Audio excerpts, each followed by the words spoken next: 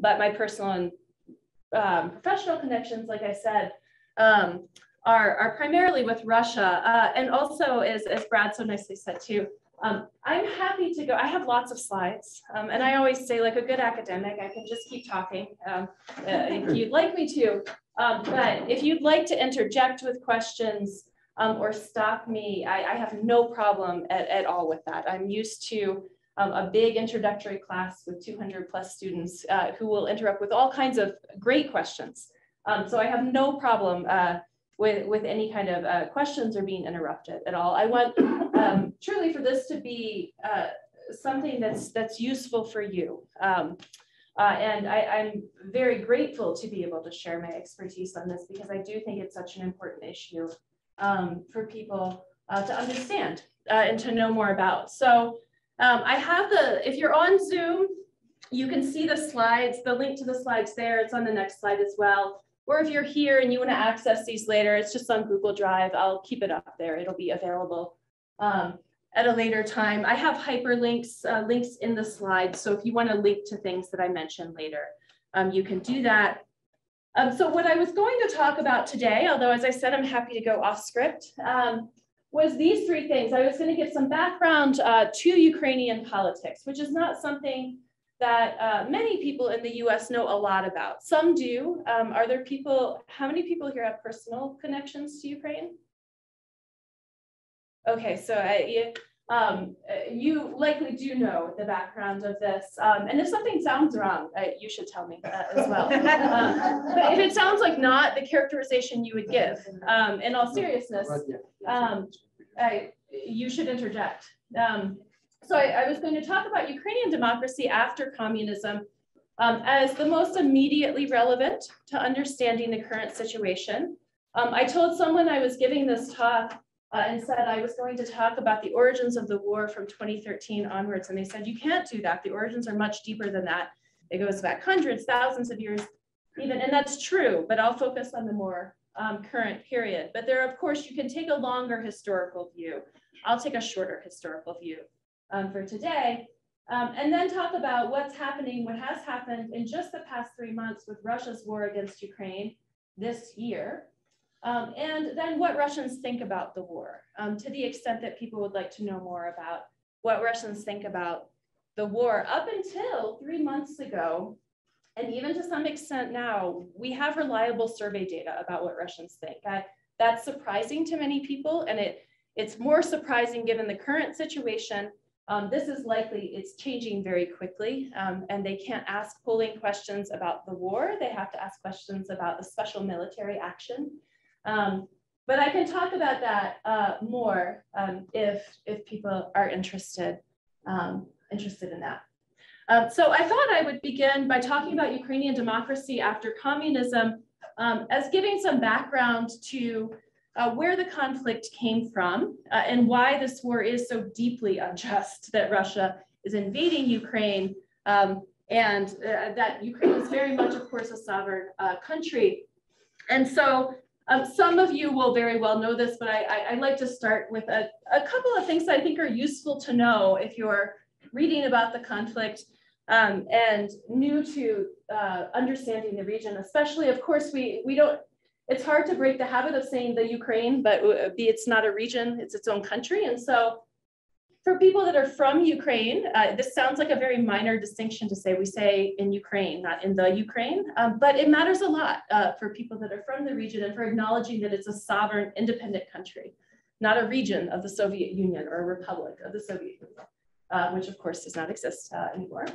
And you may have noted the Kiev distinction. Of course, one is from the Ukrainian spelling, one's from the Russian spelling.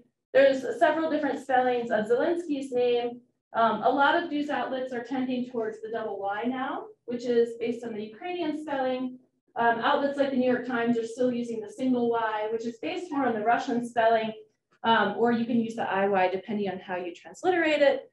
This seems like trivia, but honestly, it's not, for reasons that I'll come back more to. And it's significant as an indicator of identity and the closeness, but also increasing differences and how we refer to people from the region, I would note here that Zelensky is a native Russian speaker. And so some of you may already know that, some of you may not. He's a native Russian speaker. He speaks Ukrainian fluently, of course, too, which is a distinct language, and speaks English fluently as well. But he grew up as a native Russian speaker, so he himself used the Russian spelling of his names in a lot of contexts. Before he became president, he was an actor, a comedian. The work he did was all in Russian, or almost all in Russian. Netflix, you can watch Sermon of the State, which is his show. That's almost entirely in Russian. But in his own press office has alternated in which spelling of his name they use, the Ukrainian versus the Russian at different time periods. And so those things are kind of an important, I think they may seem like trivia now, but hopefully not by the end of the presentation. And so I think it's good to keep in mind when understanding the current conflict, a timeline of Ukrainian politics after communism. And to sort of understand what's happened and where the conflict has come from and where Ukrainian politics has stood, because often and still in the US and Western countries, Ukraine has been understood through the lens of Russia. And so it's been always understood through this lens of Russian politics and how Russia has portrayed it, when really it should be understood on its own, as its own sovereign country. And it's especially important to note that, so there's the Kuchma presidency for the first, so that's not the whole early period, but most of the 90s, 94 to 2004, Leonid Kuchma was the first long-serving Ukrainian president after the Soviet Union dissolved. And this was a period of politics in Ukraine that was not perfect, but it was a competitive democracy. There was a lot of corruption during this period. There were a lot of powerful business people who were labeled as oligarchs sometimes.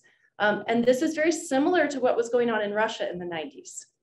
So in the 90s and in the early 2000s, Putin especially liked to point to Ukraine and say, kind of this, oh, look at that crazy Ukrainian democracy. You don't want more democracy here. You'll be like Ukraine, right? They weren't ones to point fingers, really. Russia had the same problems in the 1990s, but it was an independent sovereign country. It was a competitive democracy. Yes, there were problems with corruption, and it was not a perfect democracy, but it was entirely, of course, an independent country. And then the first big event that helps explain and lead up to where we are in 2022 is the Orange Revolution that happens in the fall of 2004 and into 2005. And what happened was that when Kuchma was at the end of his second 5-year term, he wanted to pull the kind of trick that Yeltsin had in Russia and pick his successor. So Yeltsin handpicked Putin to be his successor in many ways. He made him the prime minister, and then Putin became acting president, and then Putin was elected. Kuchma wanted to do something similar, and so Kuchma wanted Yanukovych to back him for the presidency, and they hold the election in 2004, and Yanukovych initially wins by a very narrow margin. But there's mass protests about electoral fraud, which did happen. There was cheating in the 2004 election. There's mass protests. That's the Orange Revolution. And it's one of what we call the color revolutions in this region, where there were mass protests about electoral fraud that actually removed power, the leaders from power. And so there's this mass protest that removes Yanukovych, and Yushchenko ends up winning in that election. This is very significant for what's going to happen later on. Yanukovych was also the more pro-Russian president, and that became increasingly true over time, that Yanukovych was the more pro-Russian candidate, and Yushchenko was seen as the more pro-Europe and you could say pro-Ukrainian candidate. It's a bit of a simplification, but Ukraine in the 1990s and 2000s, there was always this pro-Europe, pro-Russia side. It's telling that we even have that divide, that Russia's not on the Europe side, but there was the eastern part of the country more heavily supported Yanukovych, the western part of Ukraine supported Yushchenko, and it's been this long-standing deep political polarization in the country. That has always existed in the post-communist era, that political polarization. And so when you had the Orange Revolution, that's Yanukovych, that's his party of regions. Some of you probably remember the name Paul Manafort. So Manafort, who was convicted of crimes. One of those crimes was being paid by the party of regions, being paid something like $12 million that he didn't report to the IRS. That was the crime, is that he didn't report it, to advise Yanukovych as the pro-Russian candidate. And so Yanukovych is on this pro-Russia, Eastern Ukrainian side. And then you had people like Yushchenko and Tymoshenko on the other side, on the more pro-Europe side. And really, like, I mean, you could not write fiction that was stranger than what actually happens in Ukrainian politics, and which is more tragic than what happened. So Yushchenko gets poisoned during this election runoff. And so you can see the before, after, and then he did survive. Almost certainly Yanukovych had something to do with this. At the very least, security forces on the side of Yanukovych were responsible for poisoning Yushchenko and trying to kill him in the run-up to the election in 2004. So Yushchenko ends up winning after there's mass protests against a candidate that tried to kill him in the run-up to the election. And Yushchenko, because of the way the Ukrainian government system is set up, Yushchenko, for a period of time, has to appoint Yanukovych as his prime minister because they have what's called a semi-presidential system. They have a president and a prime minister, and the only candidate Yushchenko could get the Rada, the legislature, to approve for a period was Yanukovych. So Yushchenko had the odds stacked against him and didn't have a great presidency. He wasn't able to get a lot done, in part because the person that tried to kill him had to be his prime minister for a period of time. And so you can see here, this is, I think, shows very clearly the political polarization that existed in Ukraine and has existed in the 1990s and forward. The blue in the eastern part of the country is where Yanukovych won a majority, in some cases more than 90%. And the orange and yellow parts are where Yushchenko won a majority of the vote in 2004. This maps on very well to the regions of Ukraine that are more supportive of going towards Russia for trade and security, and the regions that would prefer to go towards Europe and the European Union and NATO. Although I would emphasize that Ukraine has never been officially considered for NATO membership, never. That it's not, but the western part being the more pro-Europe and the eastern being the more pro-Russian. So that divide is real. And in this sense, Russia as an outsider, as an outside power that wants to control Ukrainian politics, has always tried to exploit that to interfere in Ukrainian domestic politics, both to destabilize the country, but also to make sure that the Russian government has influence over the Ukrainian political system. And so that hampered Ukrainian democracy. The corruption that existed, which existed in many post-communist countries, including Russia, hampered democracy in the 1990s and 2000s. And also the fact that when, in Ukraine, when you win the presidency, the president gets to appoint all the governors of the regions, of the oblasts. So the stakes are really high. The incentive to cheat is high because the stakes are so high. You get everything when you win the presidency. And that's probably not a great way to set up the system. So that's Maidan Nezalezhnosti, Independence Square. In 2004, you see the orange flags. It's massive. I've been to Maidan Nezalezhnosti. It's huge. The fact that they could sustain this level of protest for this long is really remarkable. And should have given Yanukovych and Putin a hint about what they would face in the future if they kept trying to do what they were doing. But it didn't. So we have the Yushchenko presidency. It doesn't go terribly well. Yushchenko doesn't get a lot done. Yushchenko serves one term, and then Yanukovych does win the election in 2010. Not a perfect election. There was cheating. He probably won. These were very close races between, if I went back to that map between Yanukovych and Yushchenko and the pro-Russia, pro-Europe side, these were very close presidential races. So Yanukovych wins in 2010, It's a 5-year term. You'll notice he only makes it 3 years though. So then there's the Euromaidan movement. So we've got the Orange Revolution, 2004. Euromaidan happens in 2013. Euromaidan is about Yanukovych pulling out of an EU trade association agreement, which I try to imagine from sort of a perspective of, you all come from different perspectives, but if you were coming from a perspective of the US, imagining that a government could fall over pulling out of a trade agreement, right? That there would be mass sustained protests over that tells you how deeply polarized Ukrainian politics was. Yanukovych in 2013 had been playing the EU and Russia against each other for better economic aid and trade packages. And he'd been stringing the EU along and made it look like he was going to sign the EU agreement. It wasn't joining the EU. It was just a better trade deal to move towards the European Union. It was not even to consider membership yet in the European Union. So Yanukovych strings along the EU and keeps upping the offer from Russia. From Russia says, we'll give you this better trade deal, this better trade deal. We'll give you a little more money. We'll throw in a little more.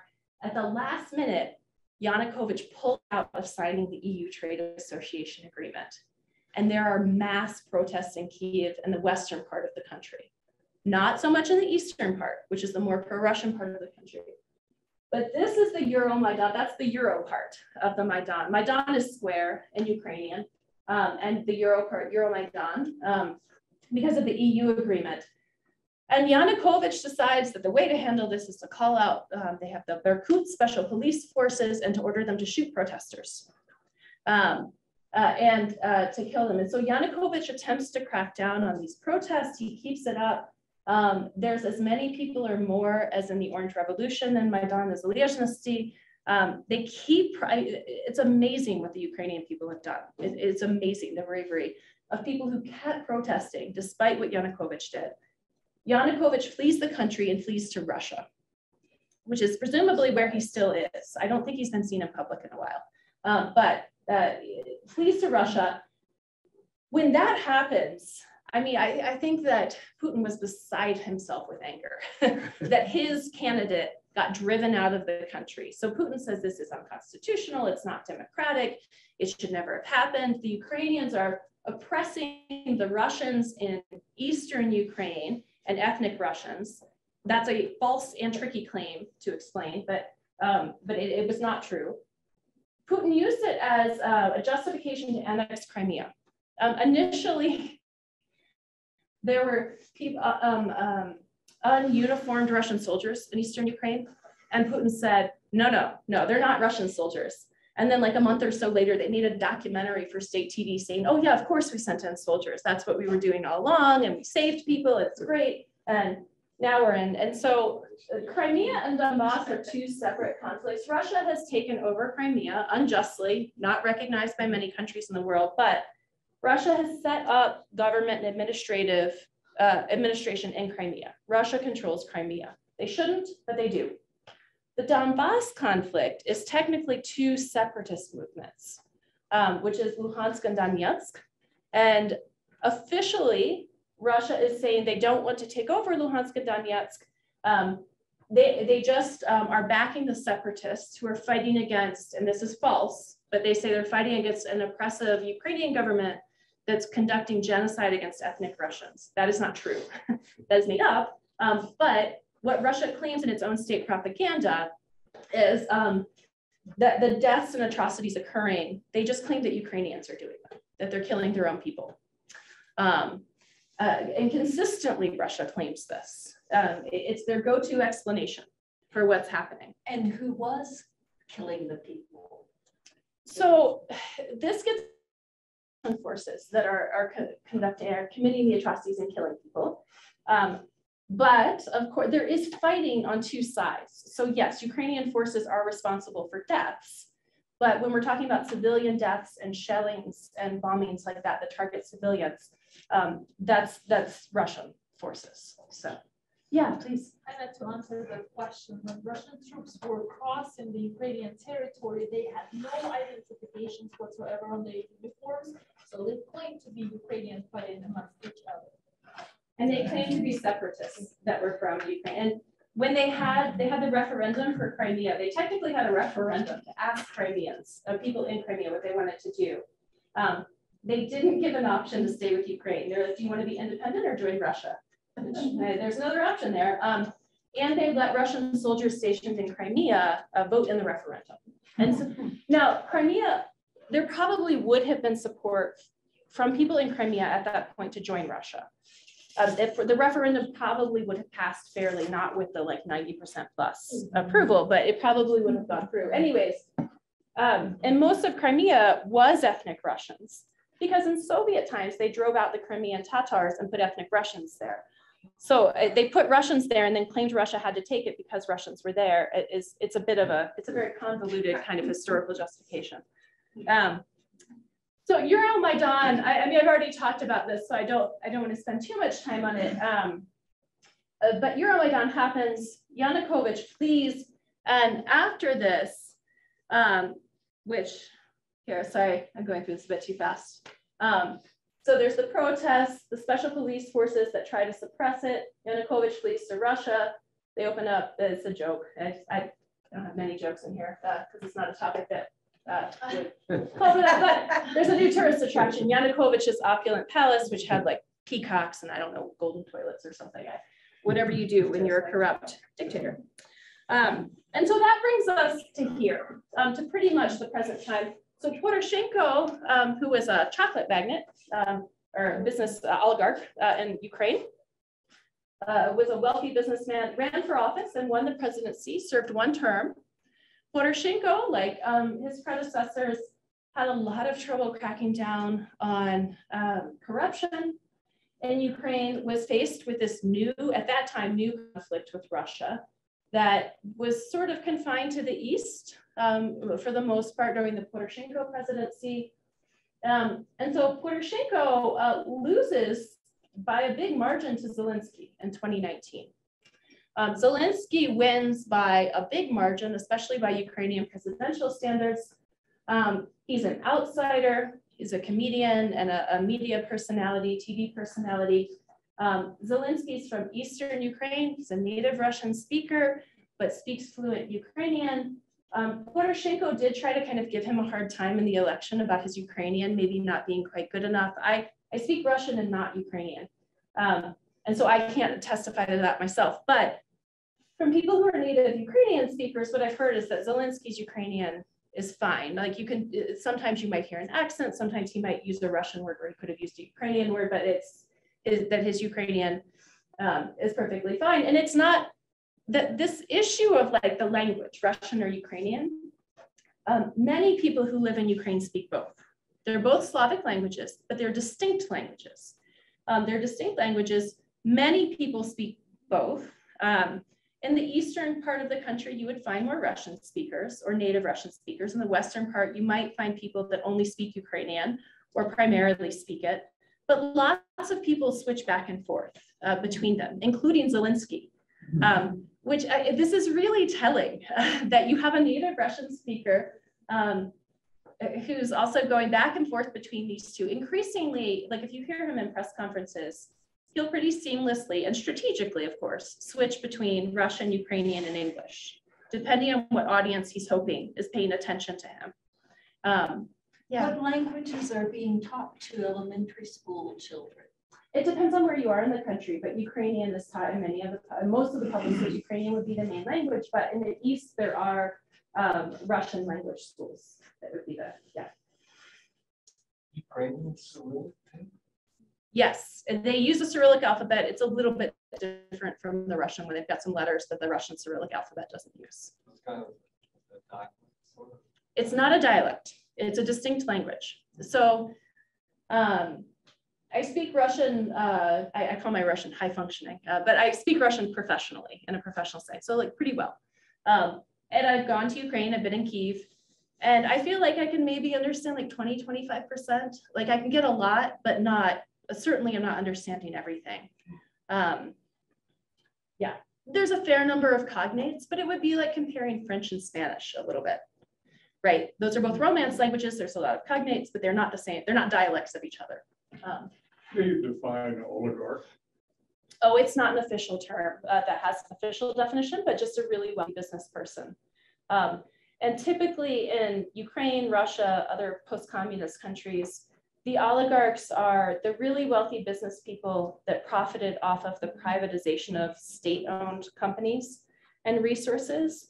And so, yeah, it's really wealthy business people that profited in the 1990s, especially from privatizing formerly state-owned firms and resources. Do they have political influence?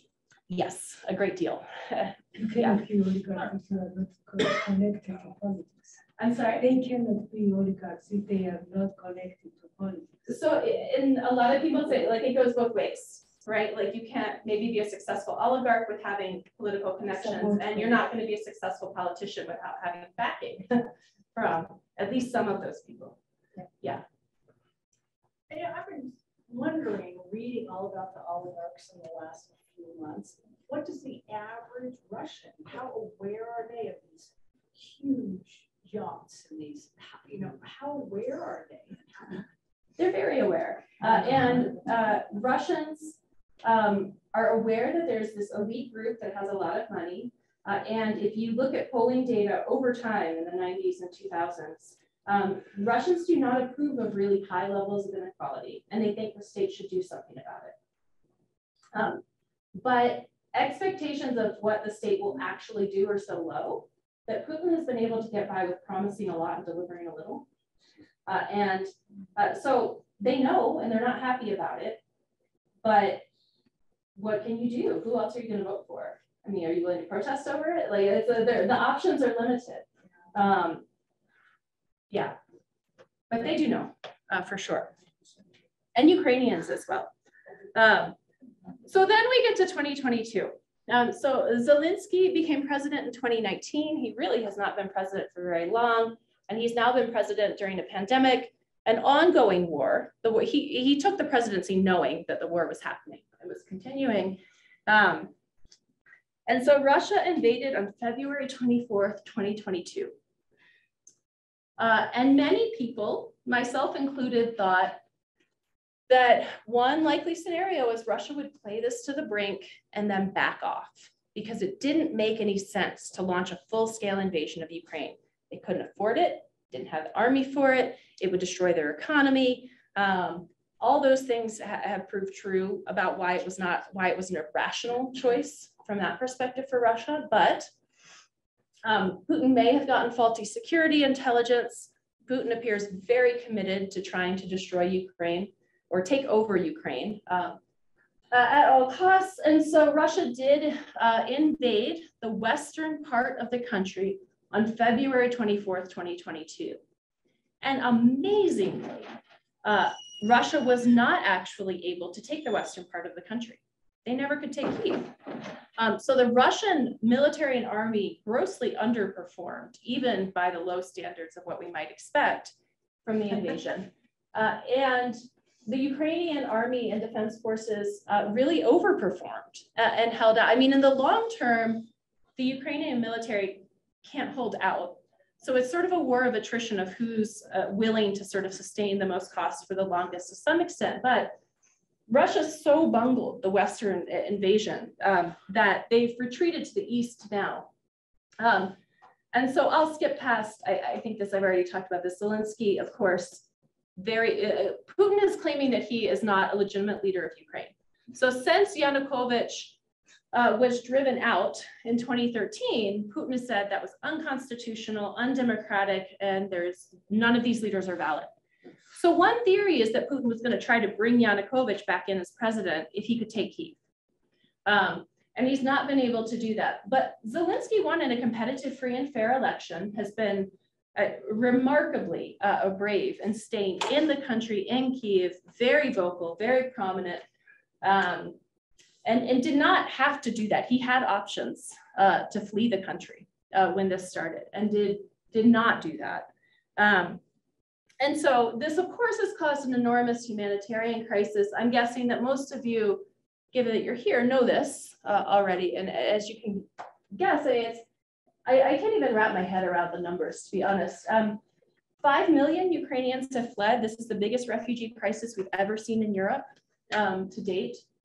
7.7 million displaced within the country. The UN is estimating that the number of refugees by the end of this year will probably reach 8 million people who fled the country. Most of them are women and children because they weren't letting men over the age of 18 and under the age of, I think the cutoff was 60, although I might be wrong, that seems kind of high. But there was, men had to stay to fight in the country. So it's mostly women and children that fled to nearby countries. As of now, these numbers are probably low, but at least 2,729 Ukrainian civilian deaths. The mayor of Mariupol claims that 10,000 civilians were killed there. I don't know that that's been verified, but that doesn't seem unlikely to me. Of course, there's the pictures from Bucha, which are horrific, targeted killings of civilians who were not in any way armed or fighting. Bucha is a suburb of Kyiv. And so in Russia, immediately claimed that Russian forces left the day before it happened, or right before it happened. So Ukrainians did this to themselves, which it's fantastical that would be the explanation. And Mariupol was, of course, been a lot in the news because of the bombardment of Mariupol and also Kharkiv, although things in Kharkiv are maybe getting a bit better now in the east.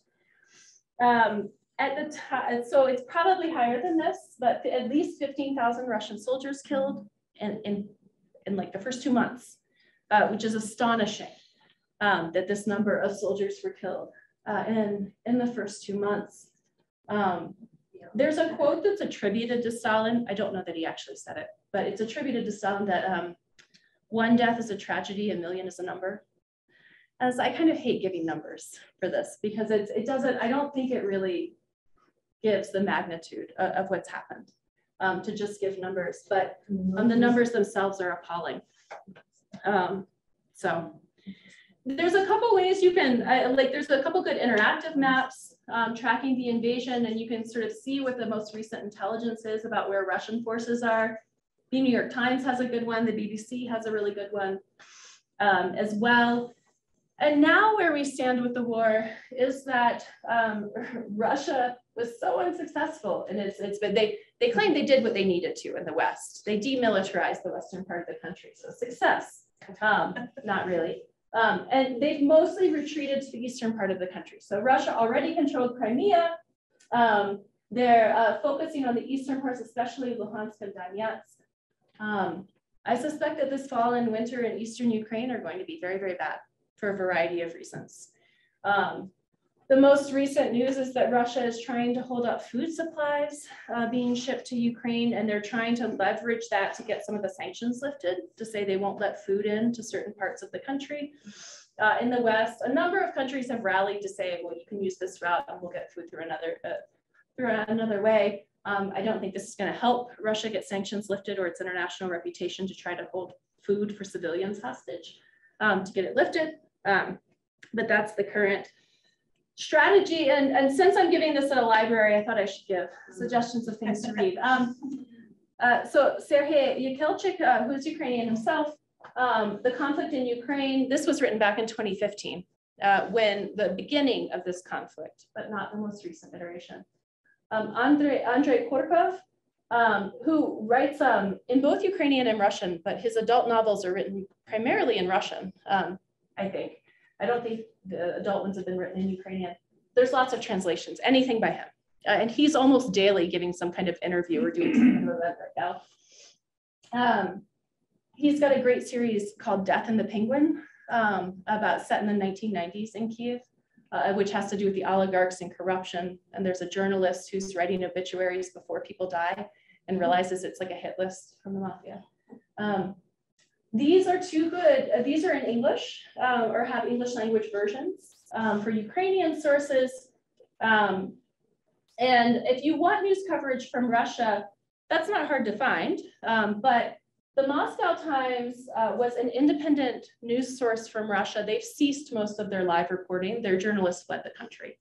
So there are not a lot of independent, very, very few independent journalists based in Russia right now from any kind of foreign source or domestic source, but they're continuing their coverage by kind of reposting things from abroad. And Google Translate means you can read all kinds of Russian propaganda if you would like to. I don't recommend it really. But yeah. How can Yes. we gauge Russian public opinion about all this? Oh, I would be happy to talk about that. I have a whole bunch of slides about it. So what I think is really interesting is not that long ago, in December of 2021, this is reliable survey data. I think these are probably true numbers. Only 8% of Russians thought Russia should send military forces to fight Ukraine in December of 2021.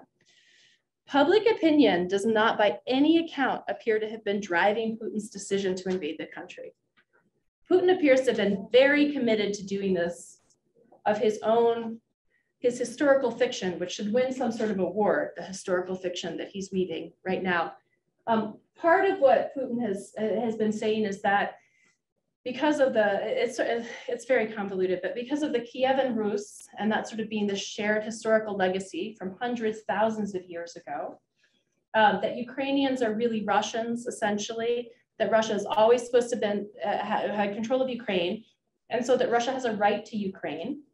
Although I think if he's right, it means Ukraine should be able to take over Russia, not the other way around, exactly. If that's where the origin is. But in any case, it's fantasy. It's not real. So only 8% thought Russia should send military troops. 9% thought that Russia should train or equip separatist forces. But you can see there was a lot of skepticism about NATO. 75% of people did think NATO was out to get Russia. NATO, as the North Atlantic Treaty Organization, was originally formed to counter the Soviet power. So it is not without any basis that Russia would be concerned about the growth of the security organization of NATO. But Ukraine was never considered for NATO membership. When Russia invaded this year, they said, we want to take off the table the possibility that you ever think of the idea of maybe admitting Ukraine into NATO. And it wasn't because Ukraine was actually being considered for that. But there is a lot of skepticism for this. But what we can see if we look at Putin's approval ratings is that he may have had a good reason to think he could get people to rally around this if he did it. So just before Putin invades in 2014, his approval rating had dipped to a historic low. And then it shoots up to like the highest it had ever been, almost 90%. That number might have been slightly inflated, but was probably genuinely really high. His approval ratings were probably really high after the first invasion in 2014. And we see the same thing here. So his approval had gone, it shoots up and then it's like, the economy's not doing great. Lots of reasons Putin's approval goes down to here. And it's shot up since he's invaded 2022 in the past couple months. So for now, Russians have rallied around the flag. They didn't push for it, but yeah, yes. So we have a question from Zoom. Can you give some clarity on the Hunter Biden issue and the holding up of aid to Ukraine by Trump? When I did this talk in Netherlands, someone asked the same thing. So I mean, a different world in regards to Ukraine, and Europe would likely be leading the aid to Ukraine, not the US with Europe. And so with the first impeachment of Trump, so Trump gets impeached twice, but never convicted.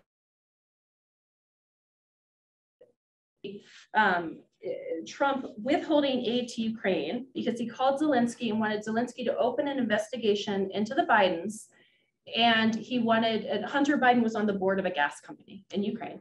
And he wanted to show that there had been undue influence by Ukrainians in the 2016 election, not the Russians, and to deflect away from the accusations against Trump. And so Trump did actually, there's evidence of this phone call and what he did subsequently, withheld aid to Ukraine that the US was already giving after the 2014 invasion.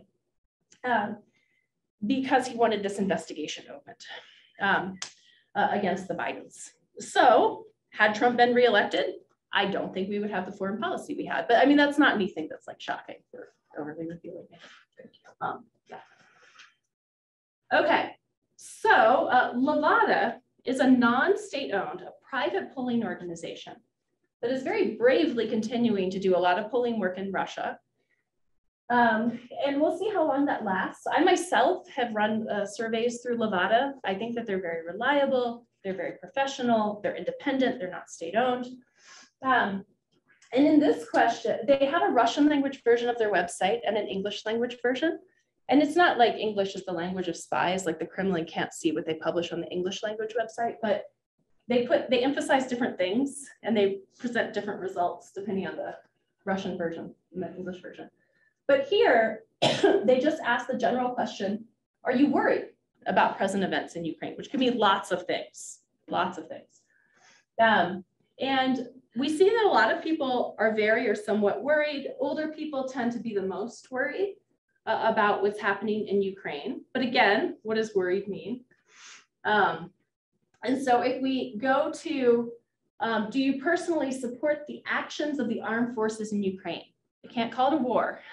So the actions of the armed forces, or Levada in Russian will put in quotations, special military action, which is Levada's way of saying like, we all know this is a war, right? And so if you look at support, the support for it is really pretty high. Sorry, I'll go back here. Again, it's highest among older people, with 64% saying definitely yes. But if you look at the total number of people who say definitely yes and rather yes, right? That's the vast majority of respondents. So Russians have rallied around this. You do have to understand they're being presented with an increasingly limited media. It was not competitive before the war started. It's even less so now. And it's like an alternate reality. If you, so like right before this talk, I went to the Komsomolskaya Pravda, kp.ru. It's like the old Pravda newspaper. Like it's Pravda is truth. That was the Soviet era main newspaper. Komsomolskaya Pravda is the post-communist era one. And what they were emphasizing, the front page news on Komsomolskaya Pravda, was about how the central bank was taking steps to make sure that the sanctions didn't hurt the economy. And then below that, how Ukrainians are killing their own people. But yeah, sorry. So I wanted to question, but at the same time comment about the statistics. So information in Russia, we know, you mentioned that there is no independent channels, there is no independent newspaper, how people are getting information. So this is a big question, how they are collecting these statistics. If you and me doing statistics in Russia, we call somewhere on deep village in Russia and Babushka answers the question on the phone and you ask this question, she does not know what's going on in Ukraine. She does. So ages, when you say younger people probably have internet, they YouTube, there are more information, they know how to find it. I don't know how, you mentioned a few times that it's reliable, but I'm a little bit concerned. No, I think you're right to be skeptical. Yes. So Levada is a Russian polling organization. So it's Russians that are doing this polling always. So it's native Russian speakers. It used to be, they did a lot of it in person. Now it's more telephone and they've started doing some online, but these are not online. These are almost certainly telephone polls being done by a Russian polling agency by Russians in Russia. Yeah. It's a nationally representative survey. And so that's why I say it's reliable in that it's not just sort of like a random poll on a website or something. And the breakdown by ages is really interesting. Most people in Russia get the bulk of their news from television. Younger people might be more likely to seek out alternative news sources, but the average person in general in any country does not seek out alternative news sources. So, because I mean, who goes and looks for news they disagree with, right? You have to be pretty active or pretty invested. If you have a VPN in Russia, you likely can still get Western media if you go look for it, right? And if you are interested. If you're interested, right? Which is not most people. So you could, but most people are not. And most people are relying heavily on TV for their news. So. And we know what the TV tells. Yeah, I mean, and these are state-owned channels, either directly or indirectly. Tina, you think those numbers should go lower, or I mean, why do you think that is? I think it's pretty realistic. I think they're afraid. And that increasingly is a concern, is that people aren't giving honest answers. Yeah. I mean, Yeah. Putin kept talking about the Nazi angle. That would certainly affect the older people who would remember that succinctly. Is there any more to that than that? In other words, No, it was just a rabble-rousing. So there are neo-Nazis in Ukraine. There are also neo-Nazis in Russia, but they don't control the government in either case. I don't think, so Zelensky is Jewish himself. I don't even think that's the most relevant point to debunk that conspiracy theory, but Zelensky is Jewish himself. But the conspiracy theory from Putin and from the Russian government is that neo-Nazis are running the Ukrainian government and are committing genocide against Russians in the East. And it's just made up. I mean, it's hard to debunk something that doesn't have a basis, right? Because it's like, what proof do you have that it's not true? It's like, there's no proof that it is true. Like, there was never any basis for that claim. Their basis in Russia is that there are neo-Nazi groups in Ukraine that have been active at certain times. Not elected to office, but Russia also has active neo-Nazi groups. So sadly, they exist in many countries. And so the Nazi theory it's to discredit Zelensky and the people around him. Yeah. So I have some other slides here. I mean, I don't have to spend too much time on these, but they did dig deeper on the Levada surveys into why do you support the actions of the Russian army, or why don't you support? For people who said they didn't support the actions of the Russian army in Ukraine, they gave them an open-ended, why don't you? Most people said, I'm against war, civilians are dying, as the most common one. The second most common answer was it's a different country. 4% said this is Russians saying we initiated the war. Only 4% of the people who don't support the war don't support it because they think Russia started it. As their main reason. Yes, as their main. That could be. Yeah. And so I think that even Russians that are not supportive of the war or who would be inclined to oppose it think that Zelensky's done bad things, that the Ukrainian government's corrupt, that the Ukrainians have also done bad things. And so the real danger is that Kremlin propaganda infects Western news media sources, I think, and convinces people like, oh, there's two sides, it's a territorial dispute. It's just one of those ethnic disputes that we hear about. Like, no, Russia invaded Ukraine and made up a reason to do it. There are not two sides in the sense that they're like, the Ukrainians were doing something wrong and then the Russians kind of did something. No, it's just Russian aggression against Ukraine. I think the real danger is that the longer it goes on, the longer people are like, well, maybe the Ukrainians are being too inflexible. Maybe they like, and that's not really what the situation is. So then I also have here, it's kind of blocked by maybe I can move the Zoom thing so you can, I think I can. There we go. Oh yeah. Why do you think Russia started the special operation in Ukraine? And most people think that it's to protect Russian people in Ukraine. So Russians and Ukrainians are distinct ethnic groups, distinct languages. They are both Slavic. They are both Orthodox traditionally, although the Ukrainian Orthodox Church is split from the Russian Orthodox Church. That happened even before the war started, but and they do share some historical roots.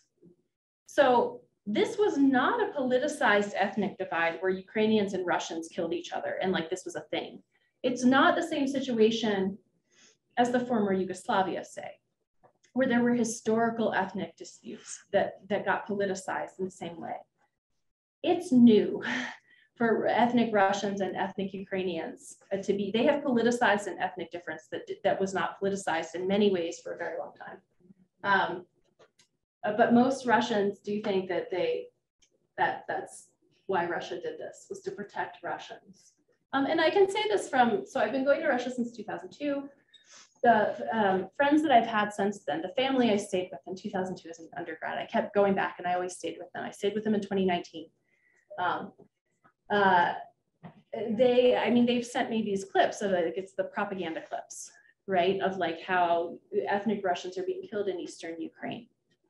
And I was telling someone right before this started, when I first went to Russia, there was Andrei, who's in the family that I'm close to, was a month old. He'd just been born, and he's turning 19 this summer, and he's in the Russian army. I don't think he's in Ukraine yet, but that's why this feels very personal to me. But I hear all of these stories about many Ukrainians have family in Russia, and the Russian family will call their own families and say, no, no, come on, it's not a war, it's not happening. That's not what's going on in Ukraine. Because there is now this deep divide of two different realities of what's happening and why. So where are we now with the war? I feel like I've been talking too long, so I'm just going to put this up here and then maybe ask if you have questions. So right now there's a lot of international support for Ukraine. As of now, no other country wants to go to war directly with Russia over Ukraine. I don't think that's likely to change. The US alone has committed $53 billion to Ukraine, and over 40 countries are providing military aid. Lots of stories of like even small countries sending like their one fighter jet, right? Or their one military transport jet to Ukraine. So Russia is focusing on the East. What we're gonna hear a lot about are these energy wars. Russia did this before the war. They've shut off gas to vulnerable countries in the winter. People die when they do that, and that happens. They'll do it again. And so they've already ended the natural gas supply to Poland and Bulgaria. And Poland, which is very actively trying to help Ukraine and has a lot of Ukrainian refugees. It would be great if Europe could decrease its usage of Russian gas, but that's going to be very hard to do. Russia is already in selective default on its foreign debt, not because it didn't have the money to pay it, but it couldn't access its dollars because of sanctions. And so the IMF actually didn't know how to classify this, because usually when you default on your debt, it's because you can't pay it. Russia could pay it, they just couldn't access the dollar to pay it in dollars. So Russia started demanding that countries pay them in rubles, which didn't work. That's why they ended the natural gas supply to Poland and Bulgaria. They told them to pay them, and they told them to pay them in rubles, and they were like, no. Russia had already done things to insulate itself from the global market in the sense that its foreign debt was only 17% of its GDP, which is super low. Lots of developed countries, their foreign debt's over 100% of their GDP, which is fine as long as you can pay the debt down. It's not like a personal credit card, but yeah, the economic projections are not great in Russia. The question is, how long does it take? So you've got like, people sometimes talk about the refrigerator and the television, right? Like which will win out. If the television's telling you the war is justified, but there's no food in your refrigerator, like how long does that balance stand, right? It could be a while. And Russia is very much an authoritarian country now. That breaks my heart. Because I feel from 2002 to the present, till really this war started, I spent 20 years trying to convince people, or Americans especially, that Russia was not the Cold War stereotype they had in their heads. Like it was becoming more modern, it was stable, there was a lot of wealth, there was a lot of great things. Like it wasn't perfect, but you could go there, you could travel, it was safe. And in 3 months, that has all been blown up. So, and for Ukraine, more critically, the most important thing is that Ukrainian people are being killed, not that, I mean, it's all, there's layers and layers of tragedy here, but yeah. And I think, I mean, I'll stop there. Slava Ukraine. Glory to Ukraine. But I'd be happy to answer any questions. Yeah, please. I was wondering if you could speak to the situation in Transnistria and Moldova. Yeah. There. Yeah. So I'm cautiously optimistic that Russia will not go into Transnistria and Moldova. Transnistria is a long-standing territorial dispute where there's a lot of ethnic Russians and has had a separatist movement from Moldova. Moldova is a very small, poor country, one of the poorest countries in Europe. And it has this separatist region with ethnic Russians. So the concern has been that the Russian government will go, like if they take Ukraine, they'll go take Transnistria. They'll go take part of Southeast Lithuania, maybe. Who was stating that? Who is stating what? You're restating in Europe what was the domino theory in Asia, that if they take Ukraine, they're going to take Moldova. There's nothing strategic in Moldova. There was Well, nothing so strategic. there is, but there's nothing, well, there is some strategic things in Ukraine, Correct. but they couldn't take it and their army was overextended. So I'm cautiously optimistic that there was a concern that if they could take Ukraine, they would keep going. And given what Putin was doing, I think that he could have irrationally continued on that path. I don't think it would make sense for Russia as a country or be right or anything like that. Because they couldn't take Ukraine, which is astonishing. Like that is the silver lining. It's not a good situation now and there's still a war, but like they couldn't take Ukraine. I don't think that they have the capacity to go start trying to take over other territories. Like they just can't. I mean, they've lost at least 15,000 troops, at least 300 officers. They've had some people from the upper echelons of the military just disappear. Like they're not in good shape to go invade other countries. So I'm cautiously optimistic that that would not be a big risk. Transnistria itself is not valuable. It's valuable as real estate for an oil pipeline. So, and that's often like the case, like there might not be natural resources in the territory they want to take over, but they'd love to put an oil pipeline through it or a gas pipeline or something like that. Yeah. Yes. Yeah. Non-aggression is the core principle of the United Nations Charter and has been the cornerstone of international law since World War II. Why did Putin think that he could do it like aggression and there wouldn't be protest from the rest of the world? I think he got bad information about how easy it would be to take Ukraine. That is the most plausible theory to me. I don't know there's definitive evidence of it, but the most plausible theory to me is he thought he could take Ukraine quickly and maybe bring back someone like Yanukovych. Also, Putin has gotten away with some things before.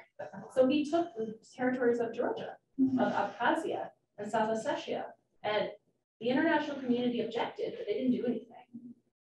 And so he has, but of course, taking over all of Ukraine as a country is a bit different, a lot different. So I don't think he had any reason to expect this would go well. I think he got bad information and is maybe not firing on all cylinders. But, yeah. And also he did not expect such a big support from the West. That was the biggest thing that he did not count. I think he underestimated Ukrainians. It was Crimea, was Obama, nothing happened. Yeah. And then was Syria. So you see like key terms, so nothing was from West, so Georgia, nothing. So he was thinking exactly the same. But especially if he could do it quickly. Like in Crimea is a great example. He took over Crimea and everyone objected, but no one was going to go to war over it. Yeah. And so if he could have taken over quickly, he didn't expect that. Yeah. Our exit from Afghanistan didn't help us. For the Ukrainian situation? How so? Well, I just think that Putin looked at that and thought, wow, what an opportunity. The U.S. is pulling out. They're leaving all their arms all over the place. And they just want to get out of there. Maybe. Although I would think, and I'm not a military strategist, but I would think too the fact that the U.S. pulled out of one conflict would potentially free up our resources to send troops. Now, the likelihood that the U.S. sends troops to Ukraine is not high even now, but it could. And the fact that we're not in Afghanistan would make that, I would think, easier. But I'm not sure that Putin really had a rational thought process on this, or good information. I think he really thought he wanted to do this, and I think he thought he could.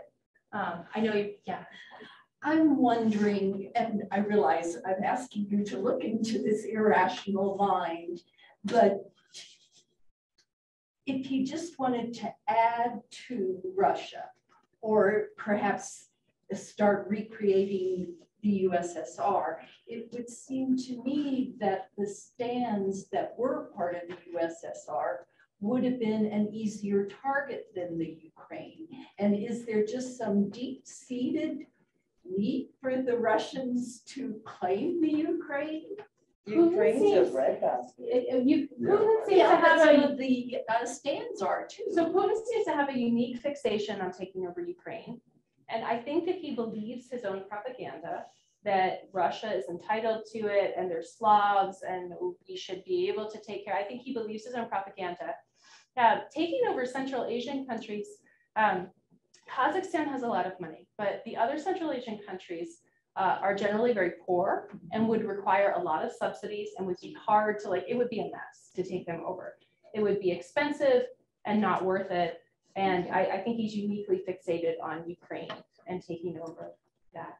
Yeah, I can add something that some of the Asian countries doesn't need to be occupied by army because already pro-Russian government. That's right. And people does not have, again, same like inside of Russia, they don't have really big access like Turkmenistan can be very rich, big Asian country, but it's poorest country because they don't have real internet people to see what's going on around. So it's pro-Russian government mostly on this type of country. Yeah, I mean, they're not quite puppets, but that's true that Russia can more easily exert influence over those countries without invading them. For the most part, Kazakhstan's a big exception.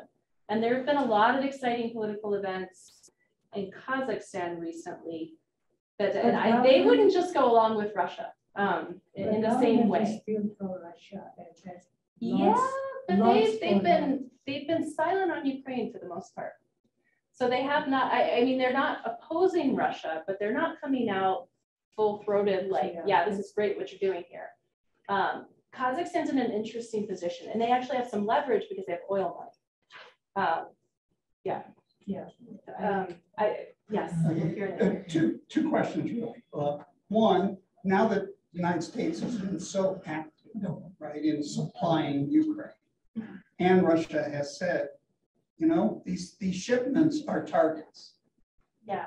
What do you see as the risk to the United States? You know, American shipments are attacked. That's American involvement. Right. Second question, this has to be solved at some point, right? Do you see Ukraine being divided, East and West, and people in Europe and the United States saying, yeah, that's okay, right? And leaving the Ukraine people to deal with it. Right. So I'll answer the second question first. So unfortunately and unjustly and unrightly, I worry that the solution to this will be some agreement where Ukraine loses more territory. They're probably not getting Crimea back anytime soon. And the next bit, Luhansk and Donetsk will be the next sort of the bargaining chips. Zelensky just said, like yesterday and last night in his nightly address said, we can't just give up those territories. People live there. You don't understand what that would mean to just give it, like that's not something we can just hand over. What I think is one possible scenario that makes things a little better is there could be not a peace agreement, but a ceasefire in which Russia essentially controls Donetsk and Luhansk. And there's a ceasefire that maybe we go back to what existed in 2015. Maybe. I'm not tremendously optimistic. They still lose. I'm not very optimistic right now because the overlap between what the West and what the Ukrainian government will accept and what the Russian government will accept is not very big. And so I'm not terribly optimistic in the short term, except that I think our best bet would be a ceasefire. Your first question about the American shipments and American involvement, yeah, I think that's a huge risk. There is a continual and huge risk that Russia does something that attacks a NATO member country like Poland. All they have to do is have a shelling that crosses the border in Poland and they've attacked a NATO country. Right. And then, yeah, we have a very real risk of direct war with Russia. This is why Biden didn't want to declare a no-fly zone over Ukraine, because as soon as he did that, that was effectively a declaration of war, and they didn't want to go to war directly with Russia. And so I think that's a continual risk as long as we're doing this. Yes, here and then another note. And we have one on Zoom too, just so okay. I know there's a lot of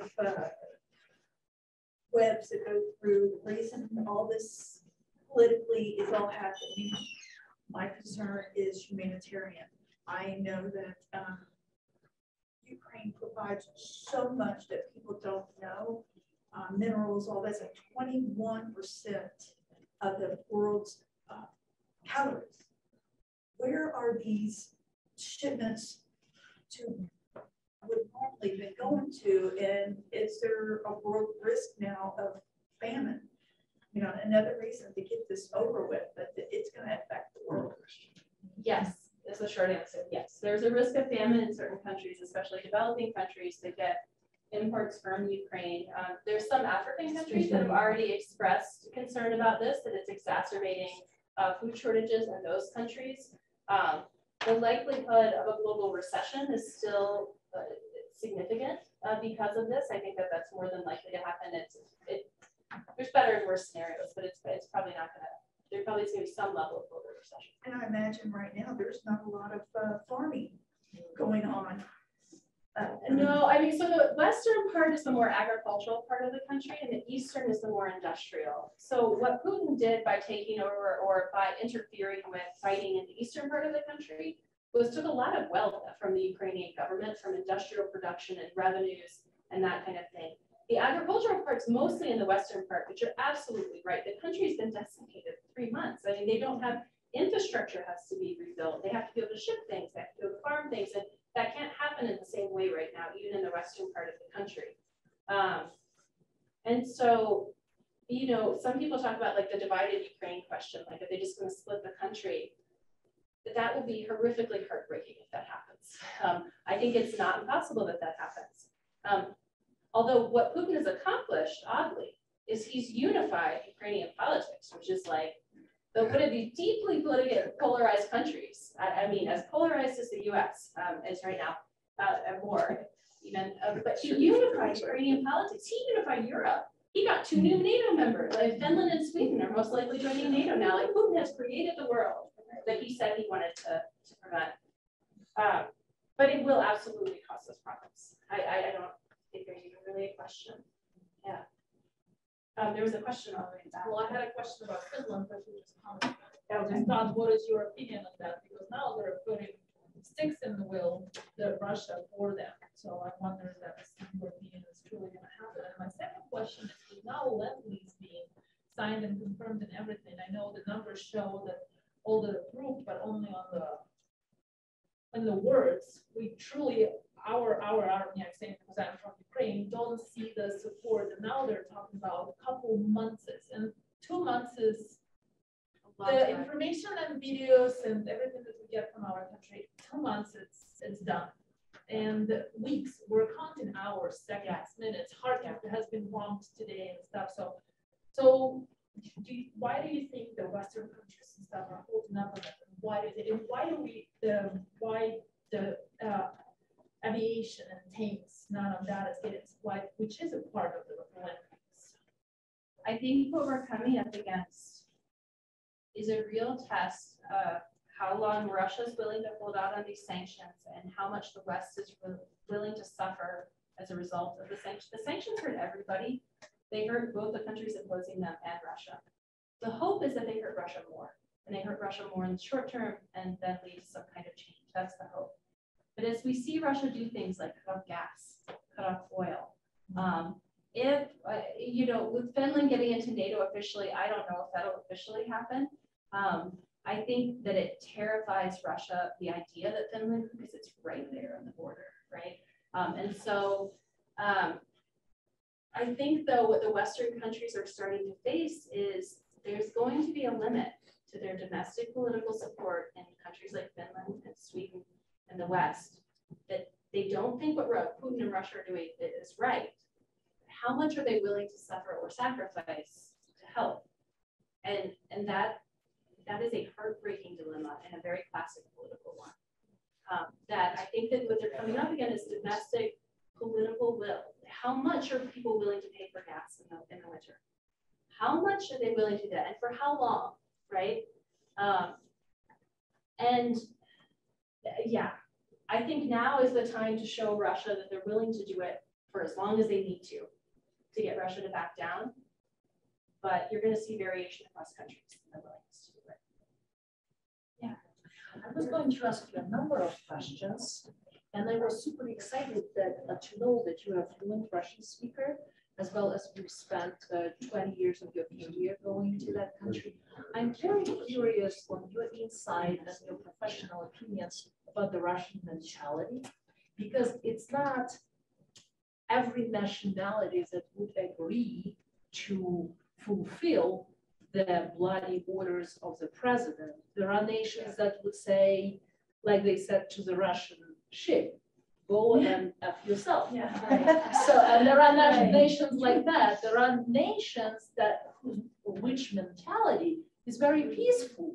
Yeah. It's either their religion or their personal beliefs, but why everybody wants to keep money in the Swiss bank?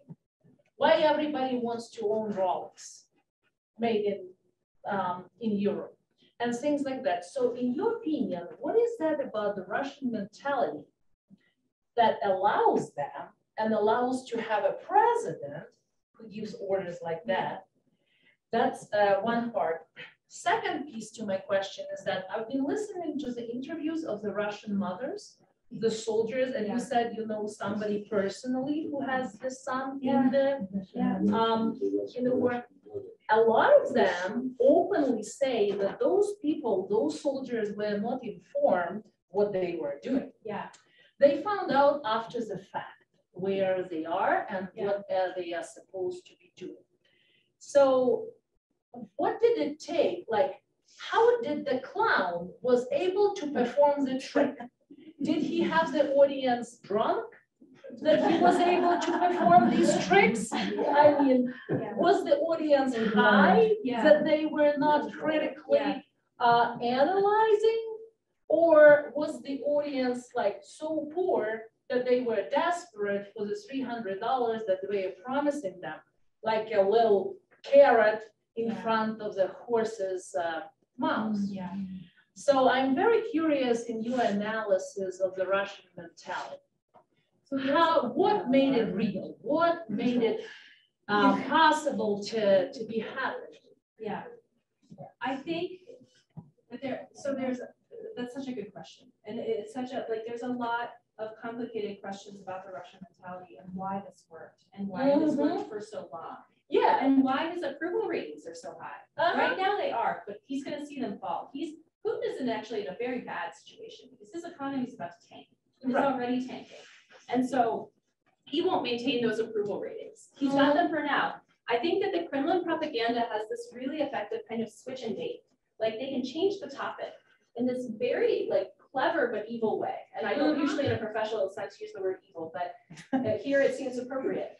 The responses to getting in an argument with someone who's listening to Russian propaganda is mind-bogglingly bad. So Anya, who I've known for 20 years, her son is Andrei, who's in the Russian army. I posted something anti-war on social media, and Anya sent me a list of every time the US had invaded another country. And I was like, well, okay, yeah, I don't agree with some of those wars, and like, I'm not saying the US government's good. What does that have to do with Russia invading Ukraine right now? Like, that doesn't have any, and so there's this sort of like, these Western countries are hypocrites. Look, they do bad things too. Look, they are hurting ethnic Russians, and we need to do this. It's not our fault. It's heartbreaking we have to do it. We're gonna do it.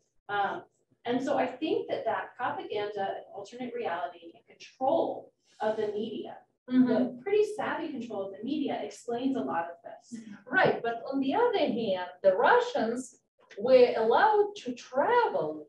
They were issued visas. There were a number of Russians visiting the United States, you know, getting. But it wasn't that easy for Russians to come to the US on a travel. Like, I mean, it was actually quite hard. I wanted to invite friends to my wedding, and they couldn't, like, there was no way to get them a visa, right, to come to the US. It was much easier for me as an American to go to Russia than for them to come here on a tourist. Yeah, but on the other hand, the internet. But they did have a lot of exposure. Yeah, so I think what you're going to see is the internet is allowed in Yeah. Russia. And also, I'm just curious, as a human being, when you are told one opinion, as a human being, curiosity being one of the features of a human being, you are curious, is this the only possible opinion, or there are a number of others that is worth exploring?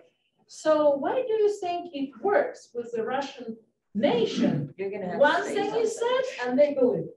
I think that most people don't seek out alternative news sources. And so unless you're very motivated or very curious. Do you think it has something to do with education? Yes and no. So there is a big urban-rural divide in Russia. So you've got modern, wealthy European cities like St. Petersburg and Moscow which are not like most of the country, which Right. are rural and are dying. Some of these towns are dying out. They don't have basic services going to them. The roads, the infrastructure is not good. Right. So you take an electric, Yeah, right. an hour out of Moscow, Right. and you're in a different world, right? Right. Than you are in downtown Moscow. Some of it is that there is higher support for Putin in rural populations. He has sold them, some people, on this myth of we need to create Russia as a superpower. The West looks down on us. They make fun of us. We need to reclaim our sphere of influence. And that's compelling to people. Russians are suspicious of NATO. Like even when in this past December, they didn't want to invade Ukraine, they're like, yeah, but NATO is out to get us probably. And so they play on that very effectively. So and do you think even it's my a friends play that on- are well educated, if I ask them like, what do you think of the war? They're like, well, come on, Ukrainian politics is pretty corrupt. There's bad things going on there. He probably has a good reason to like be involved. Right? And these are not uneducated people. Do you think it's kind of a war of the archetype? They are kind of playing on what is at the core. The Russians always want a strong political figure, like Father Tsar, Batyushka Tsar. You understand? Yeah. Father Tsar. Yeah. And we are like the children. Yeah. We follow the strong hand, the iron fist. You know, because that's what a lot of Russian monuments are. You know, Right. the Russian fist or Lenin's finger pointing to the right direction. And what do everybody you know? follows, blind or whatever. Yeah. They follow the strong hands. So I do think that culturally and historically, Russians have not been sold a competitive democracy because the period of experience with democracy in Russia was very limited. It was the 90s. It was chaotic. There was lots of corruption, lots of killings, very unstable financial crises. People lost their life savings to the extent that they had them. Right. Lots of things in the 90s. And then Putin comes in the early 2000s. Oil prices go up. Things get stable. The country gets wealthier. And Putin did, in the early 2000s, do a number of things that made the government run better. So he got popular for some good old-fashioned kind of democratic type reasons, but he actually did get some things to work better. He very quickly pivoted to making the country more authoritarian and centralized in power. The country gets more, the country or Moscow is saying, I think it's kind of, quickly, Moscow is not Russia. Because what we see right now, the people who are fighting in Ukraine, the soldiers, those are rural community soldiers brought all the way from east that have never seen civilized world, if you want to say. Russia still has a mandatory draft. You're supposed to serve 2 years at least. And so Putin initially said, oh, don't worry, we're not sending conscripts to Ukraine. And then the Ministry of Defense said, we definitely are. And Putin said, oh, well, we need to find the people who didn't obey my orders to send conscripts, not send conscripts. But they don't have the people without sending those conscripts. And you're right. The people who actually do the military service are people who can't buy the certificate to say they've done it, because that's a common, there's like a black market, like commonly known price. You just buy a thing to give you a paper that says you did it. Or you can get a higher education exception. So the people that actually serve the mandatory military draft are from poor rural regions a lot of times, not always, but a lot of times. They don't have other opportunities. They likely did not know fully what they were doing. There's some anecdotal evidence that soldiers were told they were engaging in military exercises in Ukraine until live fire was returned. And they're like, wait, this is not an exercise. I don't know how pervasive that was or how true. I know there's stories about that. The mentality issue, I feel like now I studied Russia in this golden age of the early 2000s when it looked like things might be okay, and they're not now. And it was just this little blip. It was this, because from 2010 onwards, things have not been great.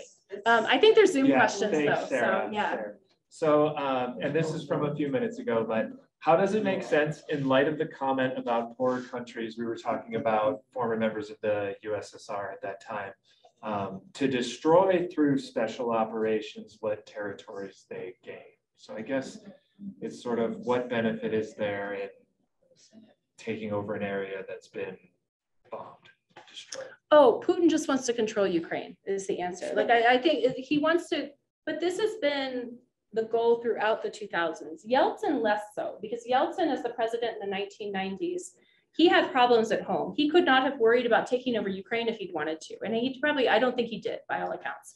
But Yeltsin had to fight wars in Chechnya. which was the war of the 90s and the late 90s, where Russian soldiers were killed, and there was ultimately opposition to that. Yeah, and that in the late 90s, like the apartment bombing. Yeah.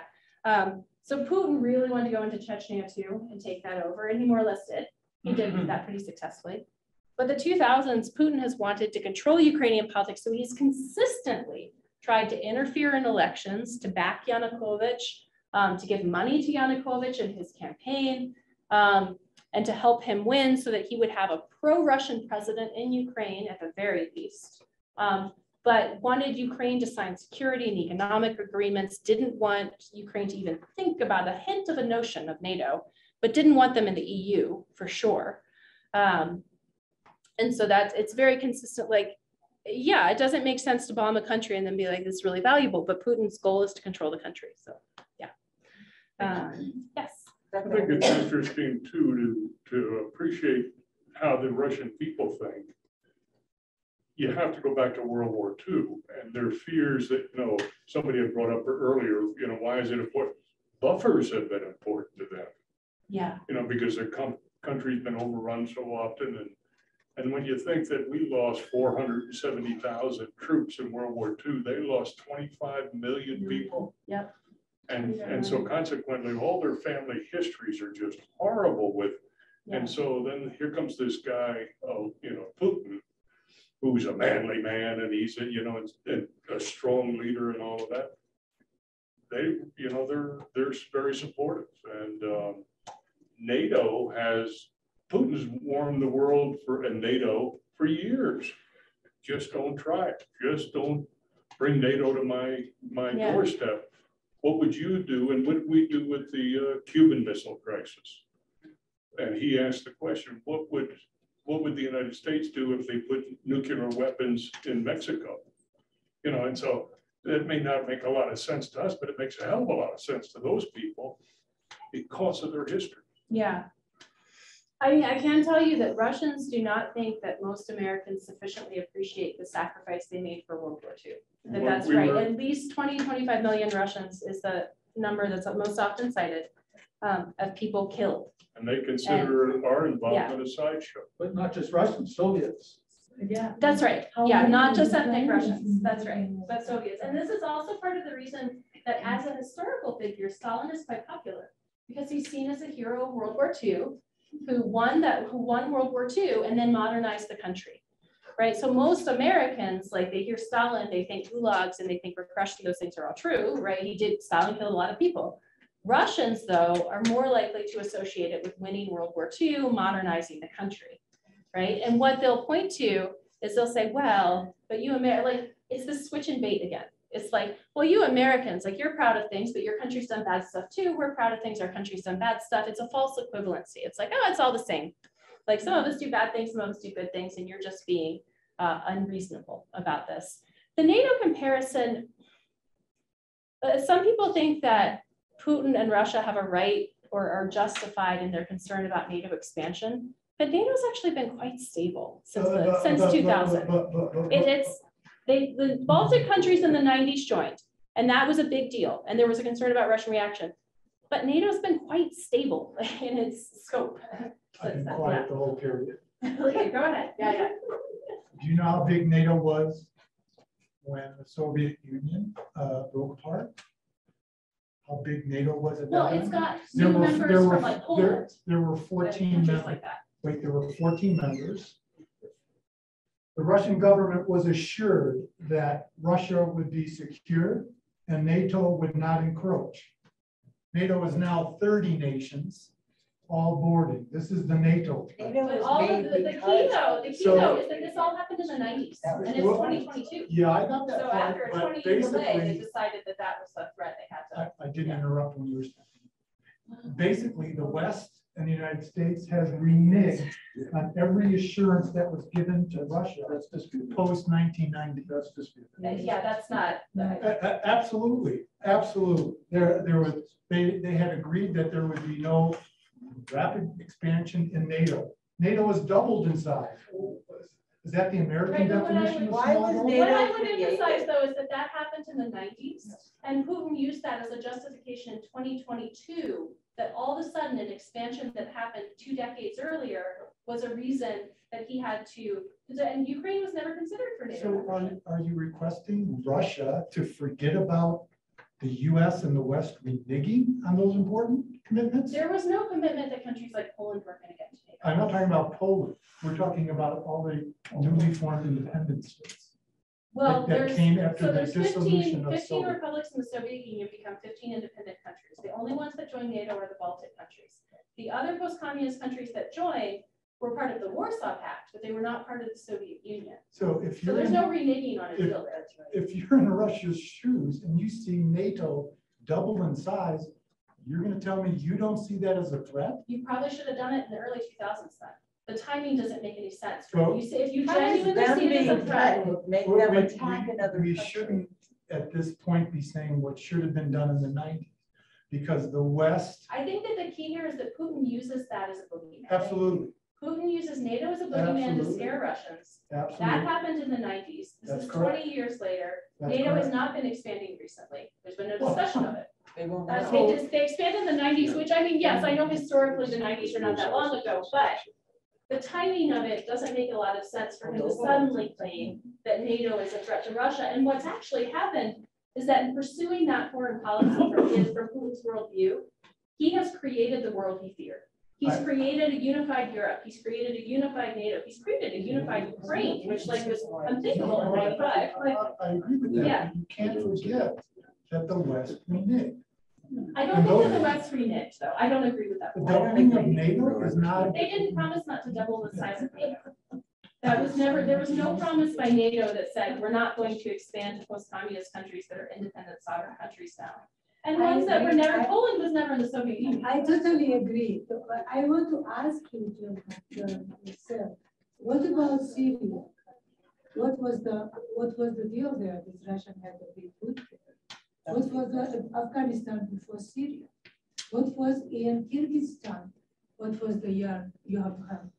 So it was before Georgia. When was 2008 for Georgia? Where was NATO?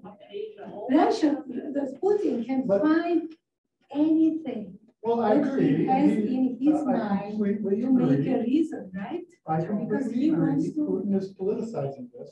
But the fact is, NATO has neither prevented any wars nor won any wars since its formation. Well, that's a whole separate question. That's a whole separate question. No, it's not, because you have to ask, is NATO a legitimate threat or not? And It's not meant to be a threat. It's meant to, well, so that's, I think then you get into a debatable issue if it's meant to be a threat. It's a security organization, which is a military organization, which in a sense is inherently threatening. But the danger, I think, in saying that, oh, I can see why Putin is scared of NATO, is that it doesn't really, it mischaracterizes it. Because he uses NATO as a boogeyman. He's not using it as a sincere threat. So saying, I understand why Putin is concerned about NATO, there's not really a basis in reality for it. But this is how clever he is in the explanation. Like, and this is when he comes up with this like version of Ukrainian history, which is like this historical fantasy. He does it in these clever ways that are like, there are like teeny tiny kernels of truth that he just completely cements into like whatever reality he wants. That plays to the emotion. Which a lot of politicians do. Plays to the emotion within his culture. Yeah, I mean, I'm skeptical of these like Russians are inherently tied to this type of leader. But historically, it has been true. Historically, certain leaders have done yeah. If that's because of the political economy of the country or the strategic or the culture, I can't, you know, but yeah. It's time. That's a really good. I think I have to thank you. It's really. Yeah, you'll have to come again. You do that.